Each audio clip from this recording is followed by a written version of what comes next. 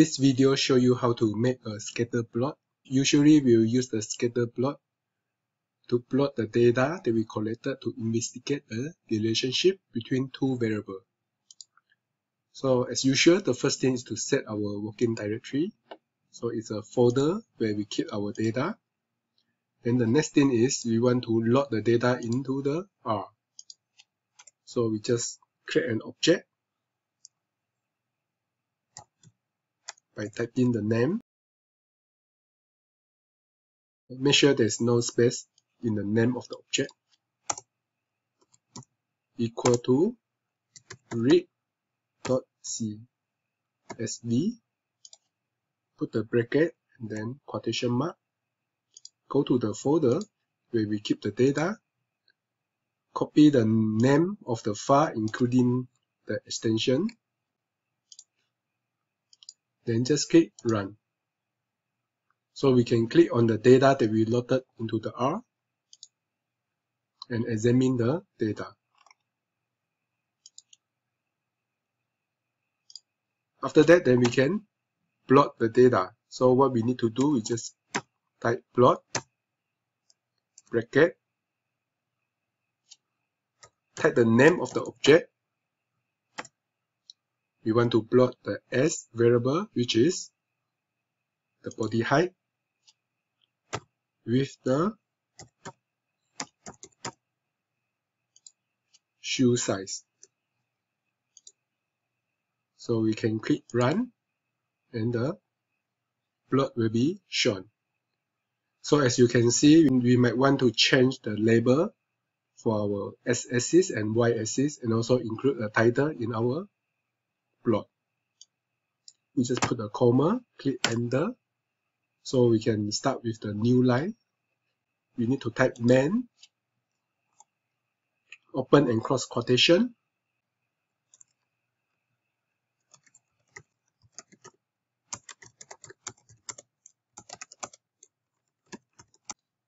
So we can click Run. So we'll see the title. So no worry if the title is too long, it cannot be fit in this window. So we can customize it later. So after that, we also want to have a new name for our S label. So just type S label equal to body height. So in this case it's cm. And we can add also the Y label. So we can click Run. Now we have a complete plot with the title and also the axis label. So the next thing is to export the image. Just click Export, Save As. So as you can see, the title is too long, so we might want to increase the size of the plot. Give the name for this figure.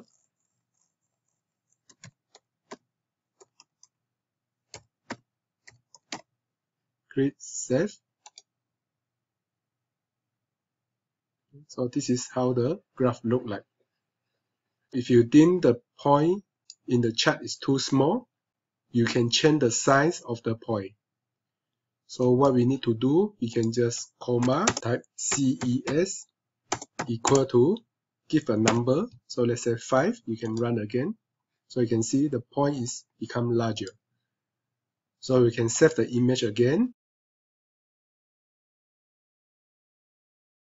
Just click Save. Similarly, we also can change the shape of the points. Okay, the type of the points that we're going to use. You have to go to Google.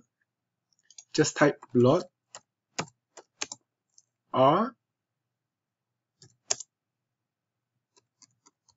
point types.